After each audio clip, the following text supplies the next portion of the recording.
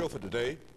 The topic is fear, and we're fortunate to have with us to deal with the topic of fear Dr. CPoe. And of course, Dr. Poe, before we had our first commercial break, we promised that we would give you an opportunity to continue our discussion on fear. And I do recall that one aspect of fear you mentioned, you've indicated that fear is not always a bad thing, but some folks can have what you call excessive fear. And let's give you an opportunity during the second segment to talk about excessive fear, how you define excessive fear and some of the elements of excessive fear. Right. Excessive fear, for the most part, is a byproduct of me not treating other people like I want them to treat me. Or it's a byproduct of me being abusive towards myself. Now, either one of those and both of those is a violation of the golden rule, which says, do unto others as you'd have them do unto you. So, whenever I oppose the will of God for my life, which is that I love him and love my neighbors myself, or said another way, whenever I oppose treating others like I want them to treat me, one of the consequences is excessive fear. Now, that excessive fear is essentially fear of punishment. Because you see, we don't belong to ourselves. We didn't create ourselves. We belong to the one that created us. Therefore, the owner, our owner, has the right to have certain requirements and certain expectations of us. And the thing that he expects the most is that we would acknowledge his existence and that we would treat others like we want them to treat us. So excessive fear then, or fear of punishment by him, is one of the consequences of not following his instruction. And so you can see that excessive fear then is fairly widespread. And so the events of September 11th intensified the excessive fear in the lives of those people who were not living a life that was pleasing to God. It didn't traumatize so much people who were, okay? Because you might say that their conscience was relatively clear. But when I am not doing what God wants me to do, then one of the problems I'm going to have is excessive fear. Now, excessive fear has many faces. One face is anxiety. People who are excessively afraid often feel very anxious and they look very nervous. Another face of excessive fear is depression, which is very widespread. Another face of excessive fear is paranoia, extreme suspiciousness. Another manifestation of excessive fear, insomnia, major problem in our country.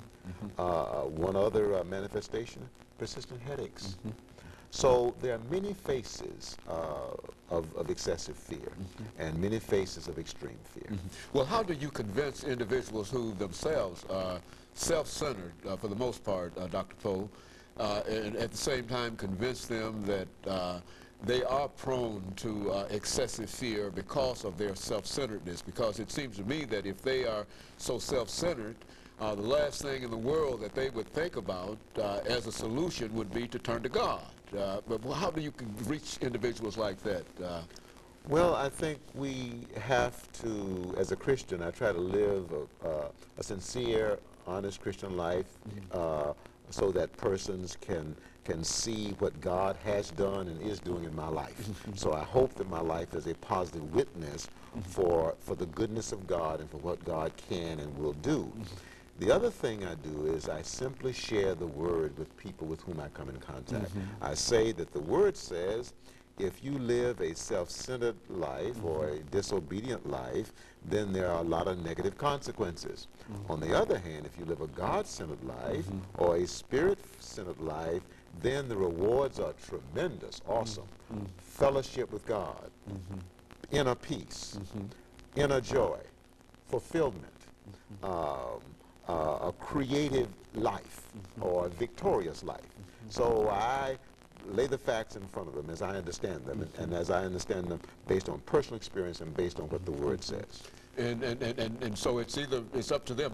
In the end, they have to make the choice as to whether or not they're going to accept it or not. And of course, if they don't accept it and remain self-centered, they have to accept the consequences of being self-centered. You know, you talked about some of the manifestations, some of the faces of fear.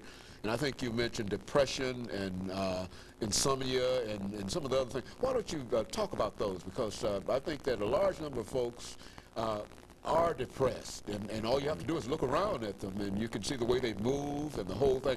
Talk about depression. I mean, what's the problem here? Okay, well, first of all, you know, there's a number of theories in an attempt to explain depression, one of which is that depression is related to chemical imbalances in the brain of certain neurotransmitters, particularly serotonin and norepinephrine. And of course, there are other theories that suggest that genetics, we inherit certain depression-prone tendencies. And of course, there are environmental hypotheses that oftentimes people grow up in environments that contribute to depression. I think there's some truth to all of those theories. But now in my own thinking, I think that depression very often is related to abusive behavior, not just on the part of the affected person, but on the part of other people who've had some negative impact on the affected person. It may have been, the person may have been abused in their childhood and or adolescence and or adult life. So if I'm abused, I'm more likely to have a problem with depression. On the other hand, if I'm abusive, if I abuse others and or myself, I'm more likely to have a problem with depression. Now, I happen to believe that people who are the victims of abuse are more likely to manifest depression than people who are the perpetrators. An example of that is the prevalence of depression is about twice that in females compared to males. All right? And I think that part of the reason for that is, I think the major reason is that females are more often the victims of abuse rather than the perpetrators, whereas males are more often the perpetrators. And so I think the perpetrators of abuse are less often depressed, but are more often paranoid, which is worse. Okay? Which is worse. So, in terms of self-centered behavior, yes, self-centered behavior does contribute to depression. It contributes to depression in those who are the perpetrators, but it also contributes to a higher incidence and prevalence of depression of those who are the victims of self-centered behavior.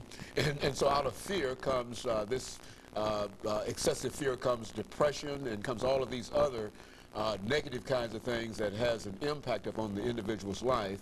And so if we could inform folks of the problems with, of course, I guess that's what you do as a psychiatrist, inform folks of some of these problems. And of course, Dr. Poe, we're ready for our second commercial break, and after which we'll come back and give you an opportunity to talk about some other aspects of this. And we'll be back with our audience following this show.